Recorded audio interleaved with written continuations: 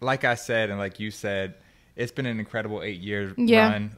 At the end of the day, we conquered Miami. We did everything that we wanted to do in Miami, and now it's time to take it back to the roots. Take it back to the roots. Take it back to the roots. And I think this is the perfect time. I mean, we're in our early to mid 30s. Well, I'm about to be in my mid 30s. I'm about to be 34. Yeah. About to be. I don't know why in my head, for some reason, I thought you were about to say 35, and I was like, no. Oh, no, I ain't there yet. But anyways, you close. But I am about to be 34. She's about to be, or she just turned 33. I just turned 33. So it was an incredible time to be down here in Miami, living, you know, the Miami vibes, and just getting on boats sporadically and doing things just spontaneously. Like, it was great time from 26 to 33 to 34.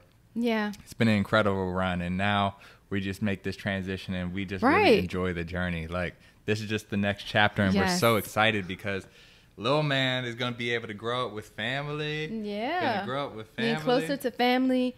And, you know, it's funny. We went from hopping on boats to now hopping in the carpool.